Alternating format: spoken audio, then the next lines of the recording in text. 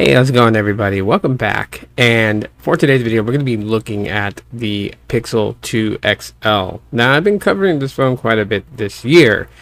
That's no secret. But before I get into the phone, let me just first off wish every dad out there a happy Father's Day. And hopefully you are spending your time relaxing and enjoying the day.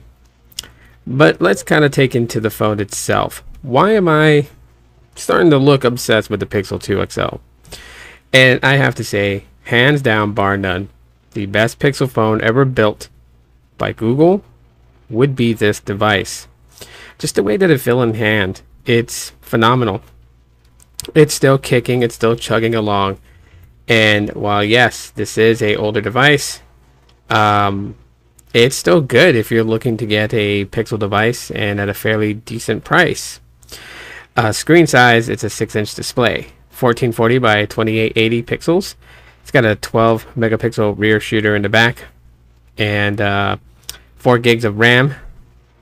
With this one is a 64 gig storage, Snapdragon 835 chip, and for the battery, it's got a 3520 milliamp hour battery.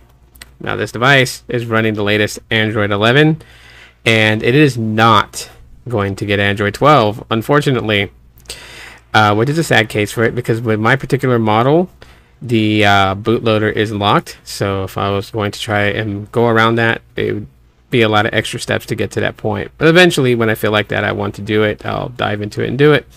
And when there's custom ROMs for this device on Android 12, I will install those. The camera is still a beast on this thing, and that's what Pixels are known for, is the camera. Still photography is phenomenal, even though there's only one sensor on the back, compared to today's current devices that houses anywhere between 2 to 6 different sensors on the back of the phone. This still has a single sensor, and so you'll be able to get those really good still photography shots. But if you're looking for anything otherwise than that, like ultra wide, monochrome, or any of those things, telephoto, it's not there.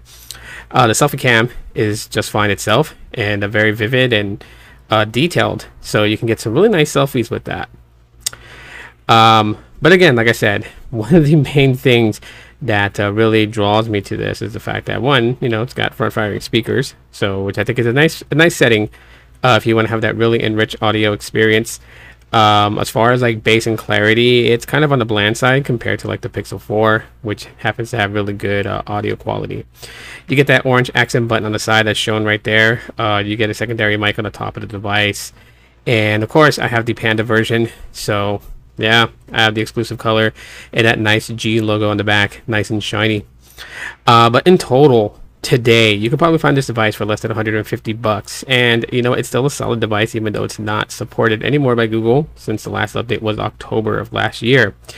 It's got a nice size display, so very great for gaming and stuff like that, media consumption and everything. And as it being a big phone, it's probably one of the only ones that I really consider to be comfortable in the hand. For it being such a large device.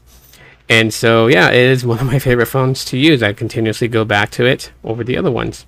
But if you guys enjoyed this video, you guys know what to do. Smash the like button. That really helps out the channel. If you guys enjoy these little clips, let me know in the comments. Subscribe if you have not, and turn on notifications so you don't miss any of my uploads or my live streams. And that is it. Thanks for checking it out. Aloha.